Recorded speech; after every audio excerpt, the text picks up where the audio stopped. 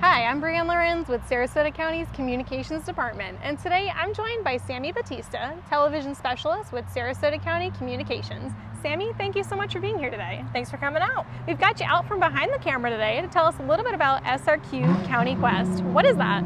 SRQ County Quest is Sarasota County Government's geocaching program. Now that sounds like something that could be fun to do while you're on spring break. Sammi, how many geocaches are stashed throughout the county? We've got 21 hidden throughout the county, from North to Myakka to Mid-County to Venice, Northport, Englewood, all over. And how do I go about a geocache quest? You have to sign up. You have to create an account on geocaching.com. So you go on there, make a free account, or you can head over to scgov.net/SRQ County Quest, and we've got a step-by-step on how to get started. So once I've made my account and I start my first geocache quest and I come upon a geocache, or I'm finally able to find it with those clues, what can I expect?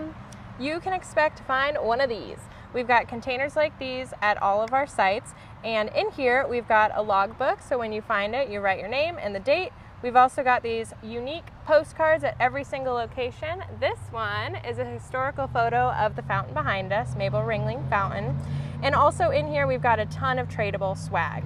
So you can take something or you can just take it and not trade it, but that's fine, we won't tell anybody.